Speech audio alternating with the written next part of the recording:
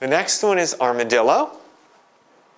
And from the tip of his nose to the tip of his toes, he's got this armoring, okay? This plating all the way around.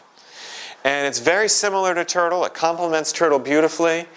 And the key word for armadillo is healthy armoring. And we often, at least in America, refer to armoring in the emotional sense as something that's bad. You know, you're armoring yourself off from the world. That's an unhealthy armoring. This is a healthy armoring. This is the armor we all need to have when we go out into a world where people don't relate with each other as well as they could, where there's strife and conflict and you never know what sort of energies you're going to run into.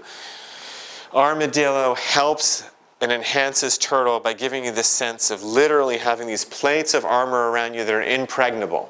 These plates a predator can't get through this plate. The only way a predator can get an armadillo is to roll him over and get him from the belly.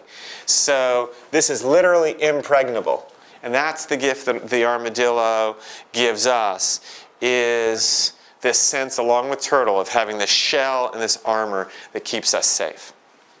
Now, turtle and armadillo, providing these shells of protection, they provide them in a very passive way. Nothing's required of you. You don't have to change your behavior or anything. You just take the essence, connect with the animal, and the gift comes naturally. It's very passive.